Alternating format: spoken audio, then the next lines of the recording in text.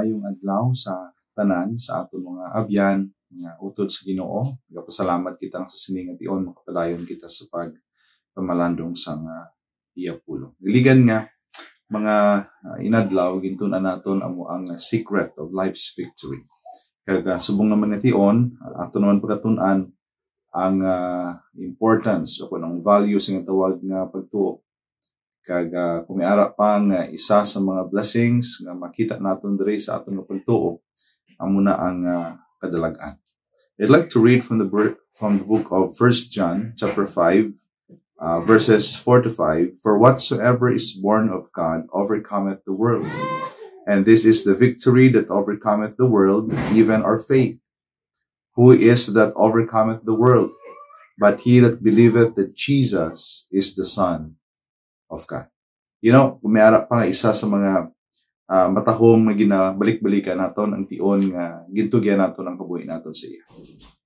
Ang pagtugyan naton sa kabuhi naton sa Ginoo, it is not something to do with our maambal naton aton nang iya nga nabalaan sa manubo nga pamaagi o kun sa mga eksperyensya lang. But nakita naton gintugyan naton ang kabuhi naton sa Ginoo because He wants to put our faith in God. You know, kadalagan sang tao na kita naton nga hindi lang nagabase sa mga material ng mga butang o kun nga mga butang makita naton sa palibot naton. But it is a victory nga ginatulok naton for eternity. It is a eternal victory. Kaga isa na dira nga magahatag sa aton sang encouragement nga kita galing ang mga tao dako ang aton posibilidad nga masalin mangin victorious kita o kung hindi naugon kita kung ang aton nga pagtuo napasad naton sa Ginoo. You know, kumiara isa sa mga naga-hinder sa aton nga pagtuo kapag alagad sa Ginoo mo nang sala. And I'd like to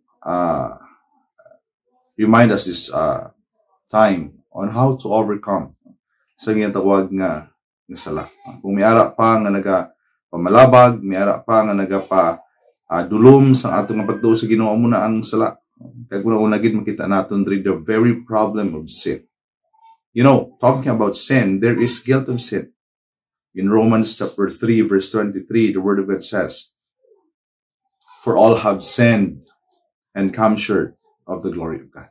But sa ganon, isa sa aton miara gid sang sala. Ang ini nga sala amo ang nagapamalabag sang aton nga pagtuo sa Ginoo because instead of putting our faith to God, sometimes nakatabo ginabutang naton ang pagtuo naton sa aton lang kauling. And sometimes, and not only sometimes, but many times sa kabuhi naton we fail. Why? Because of a wrong decision or a wrong process. Ginambal din sa pulong sa Ginoo, kinanglan gid nga ang pagtuo ara sa Ginoo. Because putting your faith to God, it is something to do with surrendered life. In James chapter 2 verse 10, for whosoever shall keep the whole law and yet offend in one point, he is guilty of all. You know, tanan kita wala sang bisan isa sa aton nga maambal naton nga wala kuya sang sala. In fact, adlaw-adlaw kung pabayaan na naton aton pagalingon, we are living in sin. And we are not qualified sa ginatawag nga eternity, kabuhi nga wala sa katapusan, langit nga ginaman sa Ginoo sa aton. You know, talking about that sin, excuse me, there is both legal guilt and emotional guilt ng ginambal natin. So, ang legal guilt means you have violated God's law. In 1 John chapter 3 verse 4, whosoever committeth sin transgresseth also the law, for sin is the transgression of the law. Many times sa kabuhi naton, we disobeyed God. Wala kita nagtuman, nagkabuhi kita nga layo sa kabuton sa Ginoo. And the second thing nga makita natin isn't only about that we break the law of God. But you know, the price of such guilt is death. It is a separation. Ginambal this ang puno sa Ginoo. In Revelation chapter 21 verse 8, but the fearful and unbelieving and the abominable and murderers and whoremongers and sorcerers and idolaters and all liars shall have their part in the lake which burneth with fire and brimstone, which is the second. It talks about judgment. It talks about separation for eternity sa Ginoo. Kay ginambal sa pulong sa Ginoo ang tao nga nagadisobey, ang tao nga wala nagbutang sa iya pagtuo, pag nagpasad sa iya pagtuo sa Ginoo, siya pagadalon sa kalaglagan sa impyerno. Pero ang tao yang nga nagbutang sang pagtuo sa Ginoo, ginkilala niya ang Dios nga Dios ug personal nga manluluwas, siya ang tao nga magaupuyo sa Ginoo sa wala sang katapusan. So makita naton diri the advantage. And of course, mayara kita ginhambal nga emotional guilt. It pertains of one's conscience of sin. In short, when we know we have done wrong, we feel guilty. And our conscience becomes burdened by such guilt for our sins. Ang kinalain sang tao bla, nga kung sadiin, wala iya sang kaangtanan si Diyos. I don't think so kung ang guilty ay taas man sa iya. Ang guilt taas man sa iya. I don't know kung may ara man sang space ang word nga guilty sa iyang kabuhi. Because some of them, they love of doing wrong again and again. Unlike sa tao yang nakilala sa Ginoo, they're trying their best to do what is right and to follow the will of God rather than rebellion or disobedience against God. You know, makita naton diri ang sala may gahuman. Kung una-una makita natin the problem of sin is not limited to guilt. As if the guilt of sin weren't bad enough. Ang tabla, imuon niya kaya nga maalam, imuon niya kaya nga mahambal niya lang sa imo nga okay lang niya tanan. Bisan sala ang ginahimo mo, that what can sin can do sa kabuhi natin. Sin also has the power to enslave a person. Living in that kind of life, living in sin, sometimes wala na sang kahadlok. Nag-enjoy sa paghahimo sang sala. In short, ang naga-control sang iyang nakabuhi amo ang sala. And of course, Jesus described the power of sin kaga sa mga passages bilang makita naton. Talking about the freedom under consideration is freedom from the slavery of sin. You know, bisan ano kagamhanan sa tawag nga sala, mas gamhanan gyapon ng Diyos. Pwede niya kang imuon nga mangin free against sin if you are willing to give your life, to surrender your life, and to run away on whatever kind of temptation or problems of sin. You know, when one commits sin, they become a slave of sin. Balik-balik na lang. Balik-balik na lang. Si Paul, gintinguan niya gid nga magpalayo siya because una-una he realized that his life will become useless, nothing, kung hindi niya itugyan sa Ginoo. So, God has something nga sa diin ginhimo sa aton. In Romans chapter 7 verse 14, for we know that the law is spiritual, but I am carnal, sold under sin. Katahom sa ginhimo sa Ginoo sa aton, ginbakal niya kita paagi sang iya nga kabuhi. Sang iya nga dugo. He could not do what he wanted and what he did not wish to do. He did. In Romans chapter 7 verse 15, for that which I do, I allow not, for what I would, and do I not, but what I hate, I do it. I do.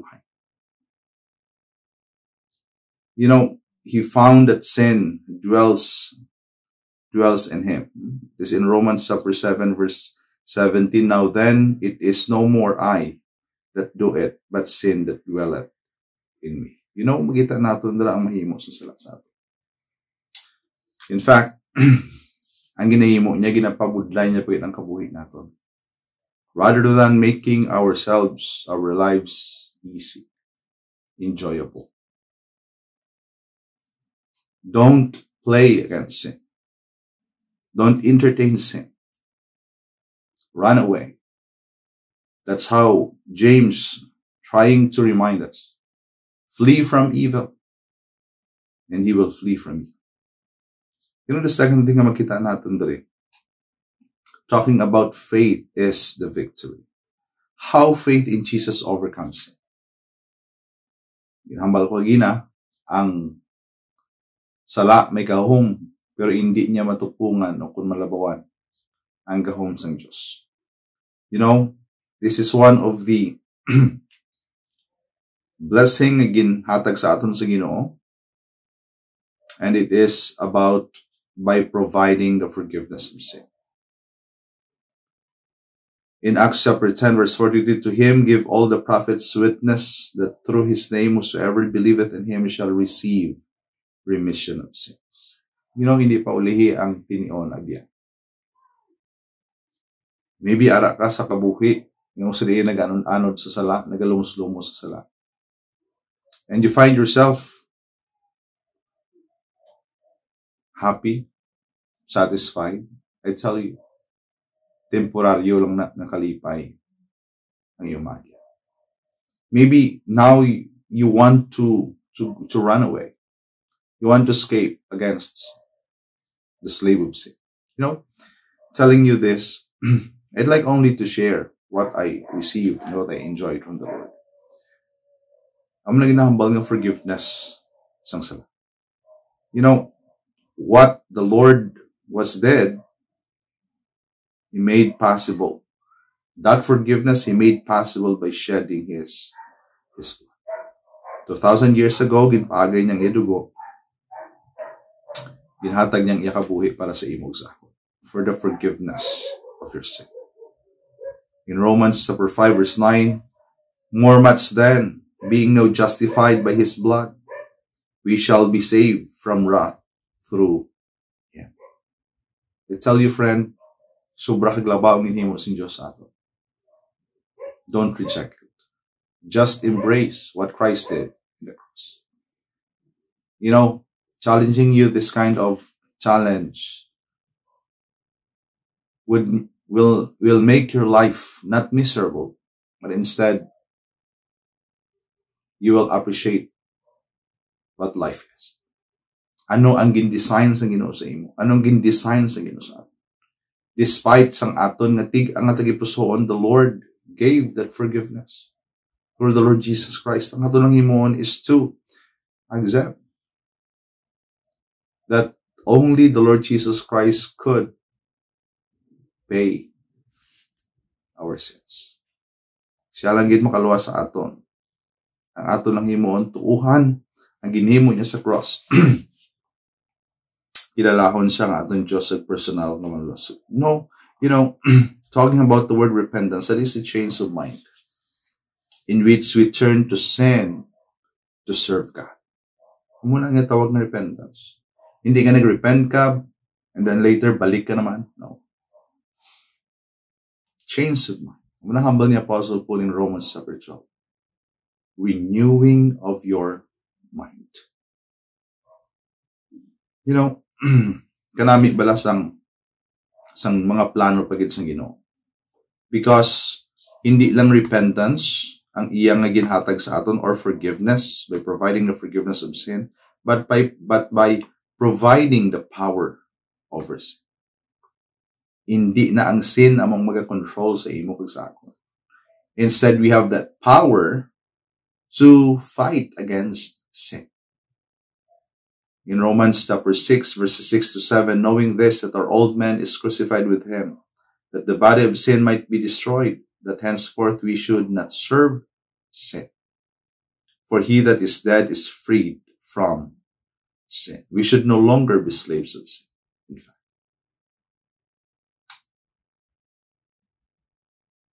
ang manangin himo sang Diyos sa ato. Ginpangitaan niya gid sang paagi, paano kag ikaw, kag ako, makalampuwas sa sini nga sala. In Philippians chapter 4, verse 13, I can do all things through Christ, which strengtheneth me. You know, some of the niyon that we are enslaved of sin, we found ourselves nga very weak. We have no strength to fight against sin. Instead, the only strength that we have is to conform to sin.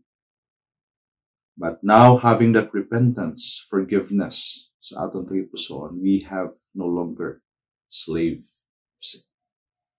We have that power through the Lord Jesus Christ. And remember the Apostle Paul, I can do all things through Christ, which strengtheneth. Abyan, kasi na yung mga tinion, kung wala ka pa nakilala sa Ginoo, this is your time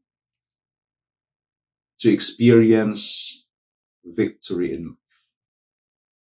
You know, basic, you feel exhausted. Kapoy ka na. Ano nga mga tries ang imginhi mo, and yet you found yourself empty gapon. And yet the Bible would tell us this time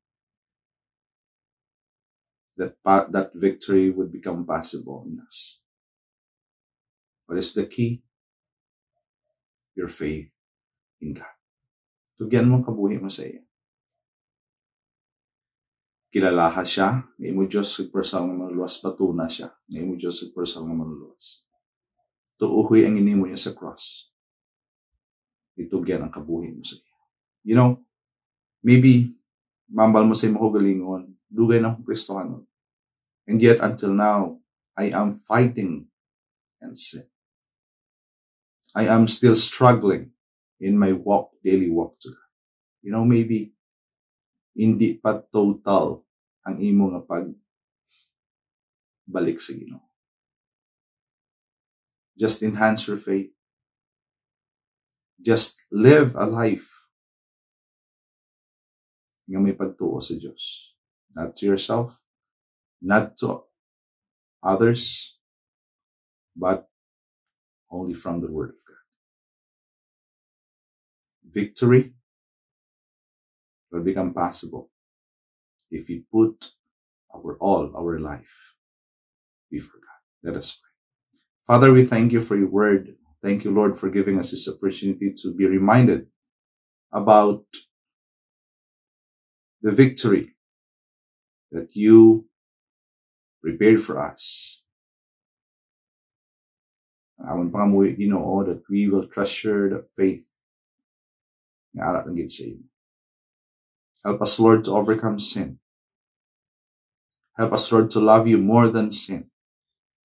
And help us, Lord, to live a life living in your will and not living